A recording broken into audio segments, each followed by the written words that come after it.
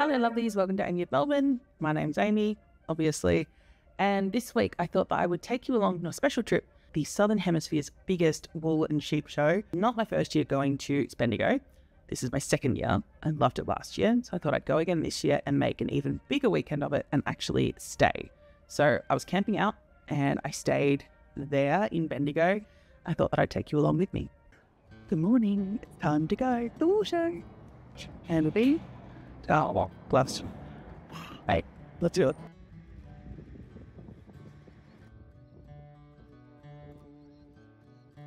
The Australian Sheep and Wool Show is the largest event of its type in the entire world, and it's held annually in Bendigo. The show is a massive celebration of sheep and includes farming, fashion, food, and fibre. It's also Australia's large fibre market. At the show, there are over 2,700 sheep, 30,000 attendees, 5,000 farmers, and 350 stallholders. I grew up on a farm, so I actually love looking at all of the agricultural things as well as the fibre market. But of course, in this video, because of my channel, I'm going to be focusing mostly on the fibre, but I thought that I'd show you some of the amazing farming things, including the animals, the baby animals, and some of the equipment as well. The show also has a big focus on women, fashion, and fibre, and nowhere can you see this more than at the fashion show that they put on every year, which showcases some amazing things that have been made by Australians from across the country as part of the wool craft competition. There are more classes and varieties of things that I could even begin to say in the one video. If you want to find out more about the show's woolcraft, then I have links down below in the description where you can head to the show's website.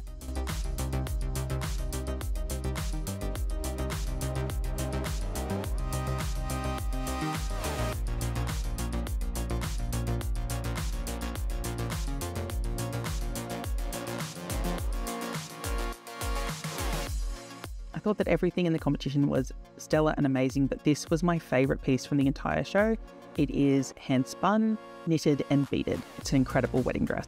As I said before, this is Australia's largest fibre market. So I'm going to show you the market. I'm going to try and include the names of all the shops as much as I can remember. But if you want to see the entire list of all the stall holders, that will be down below in the description as a link to Australia's Sheep and Wool Show, where they have all of the stall holders linked in their website. I was really glad that I gave myself 2 days to look through all of the stalls that they have at the show, because with 350 stall holders, there is a lot of fibre to see, there's a lot of wool, there's a lot of everything to see really, and I love it. I enjoy this part so much every year, getting to see the amazing things that are being produced and created in Australia and showcased here at the show. But of course, it can be overwhelming and very difficult to make a decision about exactly what to buy. I have a few favourites of places that I often go to because I love the things that they create and I follow them, and some of them are actually friends as well, which is fantastic. So I'm going to show you some of theirs, but I am trying to be very equal across all of this and show everyone's stuff.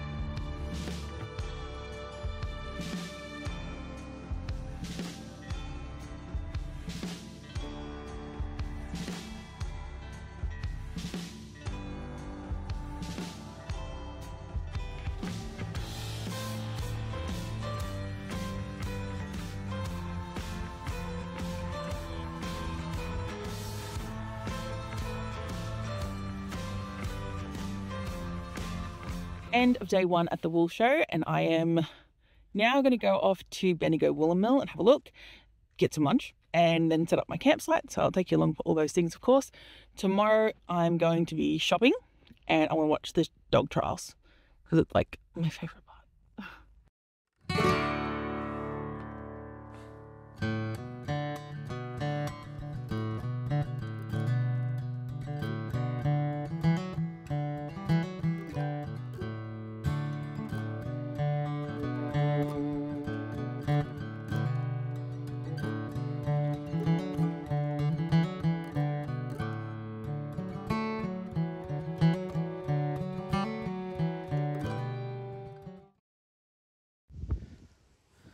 This might be the windiest day I've ever set up a tent in my life. Look at it. Oh, the cow. So the guy ropes are strong.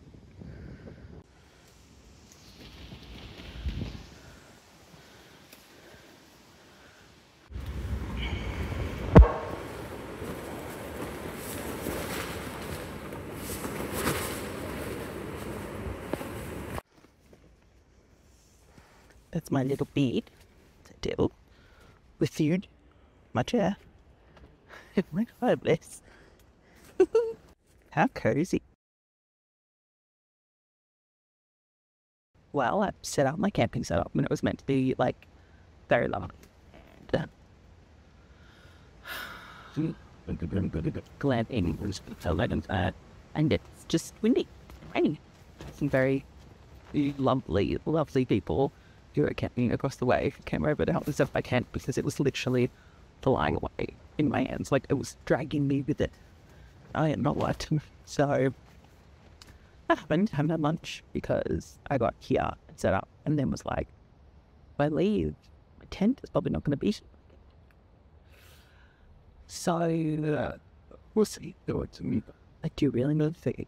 I need to leave dinner. I do have my snack box, but that's not dinner. That's just an apple. I'm still bad.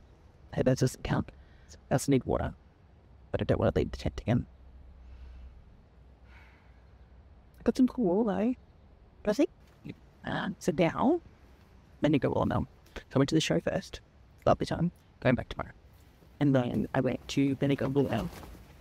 I went to Bendigo Woolen Mill after that. So,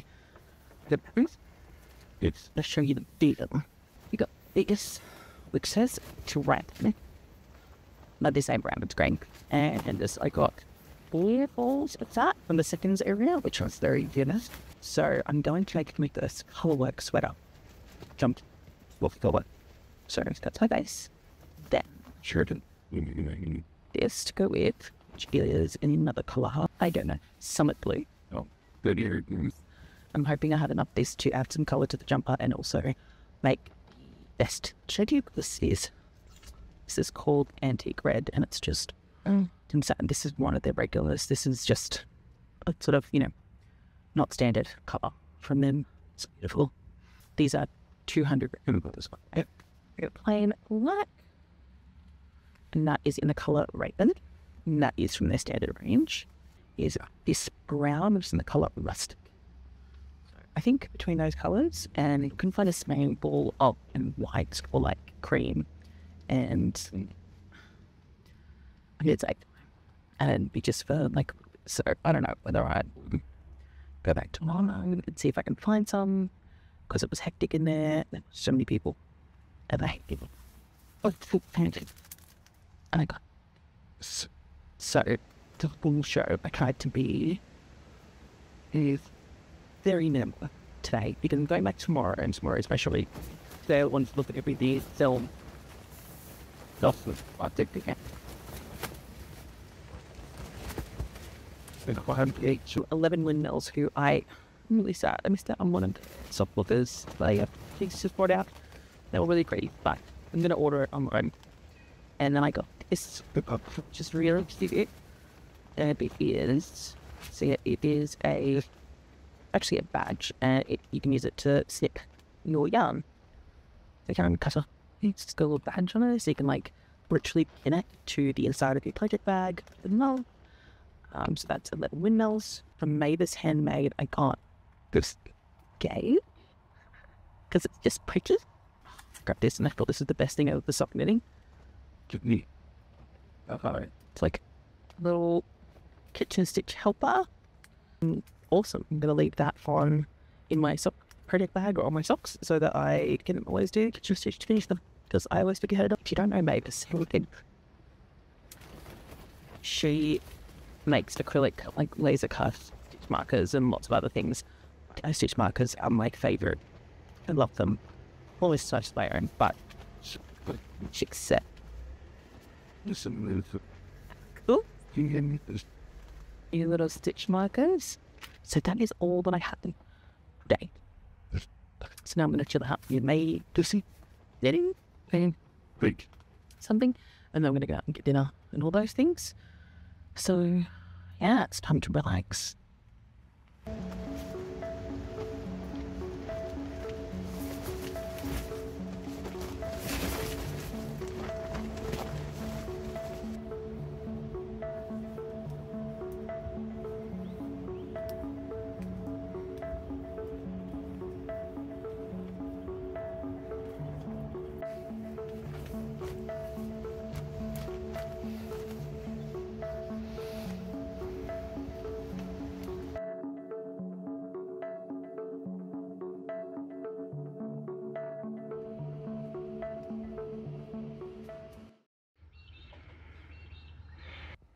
Let's go.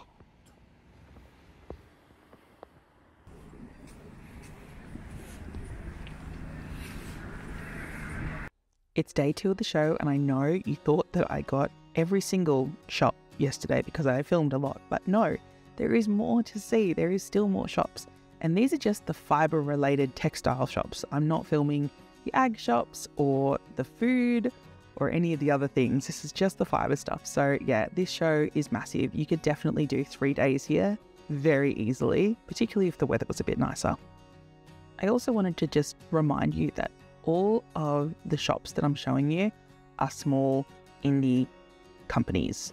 If you could even call all of them that. A lot of these are just one person making these things at home, and then they're bringing it to the show to sell here, because this is where people really do come out and support local producers. It's very important, but of course, they can't survive on just the profits that they make at this show alone. So please head and have a look at the links if you find any of these shops interesting or want to see more of their things.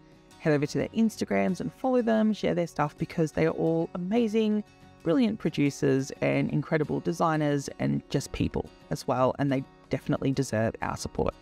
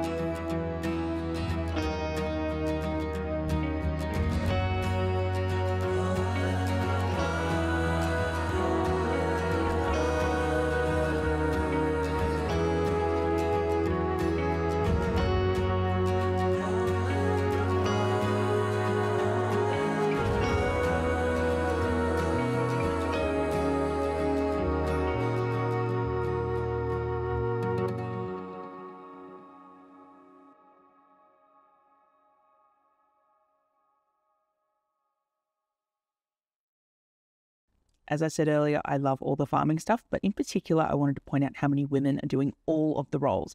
So here we're doing the sheepdog trials, and there are lots of women in this competition.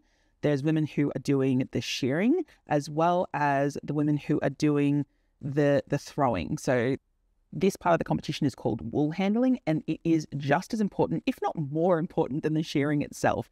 This is the way that we are able to get good cuts, single cuts, away from the underbelly and all the other rough cuts that the shearer is doing.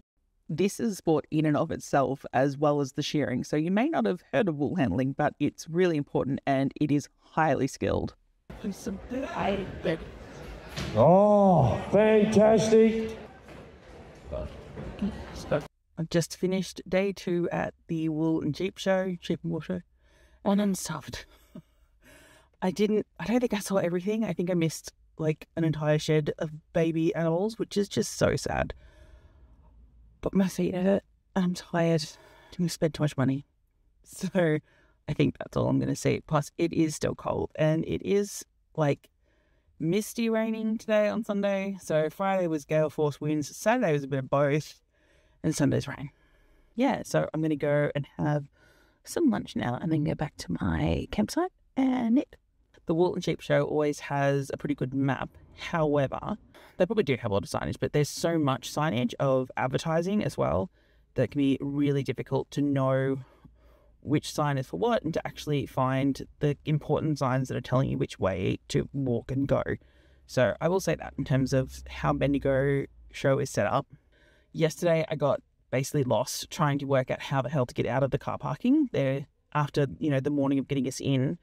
There was no one marshalling around to let us know how to get out. So there was just all these cars just winding their way back and forth through.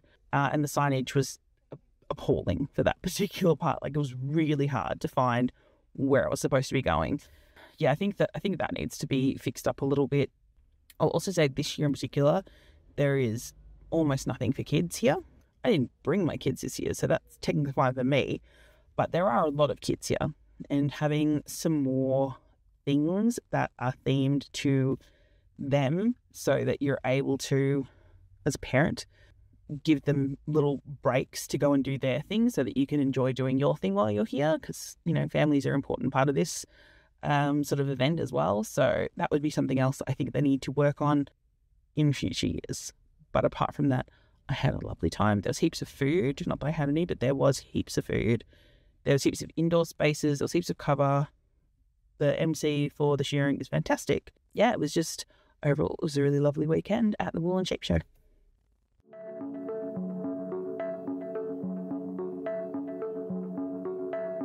And that is when I stopped filming, because I got food poisoning from my lunch. So I didn't film anymore while I was there. I was just in pain and, all the other things that come with food poisoning. Stunning digestive pyrotechnics. And then the next day I just got up, packed up my camp and came home early. So that's how it ended, unfortunately. I'm going to show you now the last of the things that I bought in Spendigo so that you can see them all. I got some really amazing things. So let's have a look. So I got this from Eco-Friendly Wares, really lovely shop. And this is nettle yarn, and it holds more water and also lets out more water than what cotton does. It doesn't get that icky smell. It's really soft. So I'm going to use this to make some washcloths and other sort of eco household products. You can use it to make bags and all sorts of other things as well. Nettle fibre has been used quite commonly in a lot of Europe, like along with, hemp and flax and things like that. So it's a really handy fibre, but I've never actually seen it as yarn. Well, I think I did last year when I went to the same shop. But outside of these guys, this is all I've ever seen. The next things I got are from Made in Mo. Made in Mo. I got a plain natural hake of Polworth, which I have not actually had, and I'm going to dye some of that for spinning. Maybe my shop, we'll see. And then I also got this in the colour Purple Rain. So pretty. And this is Merino. These are all part of the Australian Fibre Collective. They're actually doing like a raffle, basically, at the wool show. So if you spent over $29 on fibre that's part of the Australian Fibre Collective, there, then you go into the rack. So I definitely did that. Part of that, they had a lot of shops there that were part of this, and basically just means that the fibre is produced in Australia. A beautiful sock yarn set of minis from Fluff and Nonsense. Fluff and Nonsense are one of my favourite yarn dyers. I love it. I love that it's leases. Oh, I can never pronounce it. But it's not merino. It's a different yarn, which I really love. I love unusual yarns. I just weird like that. That's crinkly. So I love unusual yarns. I'm very excited to make some colourwork socks. I actually saw quite a few people sporting some beautiful colourwork socks out about at the show, and I was very inspired. So I thought, that's perfect. Let's make some of those. Then I got from Kathy's Fibres. So Kathy's Fibres has lots of fibre, hand-dyed, hand-painted, hand-dyed, all sorts. Sock wools and lots of amazing things, but they in particular caught my eye because they have lots of unusual fibres for spinning, including this one, which is mint fibre, which I've never spun before or had. So I'm quite excited to give that a go. It looks really pretty. It looks really soft. I haven't opened it to touch it yet. So we'll say got from White Rabbit Handmade, my favourite dyers. I got this amazing stripy sock base yarn, which is in the colour Misty Spring Morning. Just like, it's so pretty. It's like a blue base, but then it's got these beautiful sprinkled sections of purple and green and pink, and just, I love it. It's very whimsical. It's, yeah. The last little things that I bought are from iCast Mending, and they had some beautiful big things, which you can see in the footage. And I really wanted some of the big things. They do poultry, glazing things, and sculpted type things. So beautiful. But like, I had nowhere to put any of the big things. I couldn't take it home. I was camping. Just wasn't going to make any sense. Plus, you know, they're charging what they're worth. Anything they're charging because worth a lot. But I've bought a couple of little bits. I'm definitely going to be asking for at least a mug, if not a yarn bowl, for my birthday, because that's beautiful. So, anywho, so I grabbed a ghost, which is just so cute. And I also got some stitch markers, and they're all these adorable little potion bottles. I shouldn't say. They're really cute, and I'm very excited to have them made well. I'm excited about seeing what that business is going to do, because they're really just gorgeous. They have patterns and hand-dyed yarns and all sorts of things as well, but I was quite enchanted by the product. So that was my time at the Bendigo Sheep and Wool Show. I hope that you enjoyed coming along the journey with me, even though it was insane and intense and filled with problems. But for the most part, the show itself was wonderful. I hope that you, if you haven't been before, that you go along next year, and at the minimum, check out some of the amazing store holders that I'm showcasing in the footage, because there's some really talented, amazing people out there who are creating beautiful fibre for us to use in Australia. There is amazing breeders, shearers, producers, dyers, everyone. Just there's so much, and it was beautiful to see and wonderful, and the community is amazing. I hope that you enjoyed watching the video, and if you did, please make sure that you subscribe and like and comment and do all of those things. Turn on bell notifications so that you know when I release more videos in the future. I think the next video that I'm going to be coming out with is all the clothes that I made to go camping at this festival. I've also got the tutorial for my new Danu pattern coming out soon, and I'm working on some new patterns as well, so make sure that you sign up for testing if you're interested in that. Anyway, I'm going to go make something, specifically this video, and I will see you later.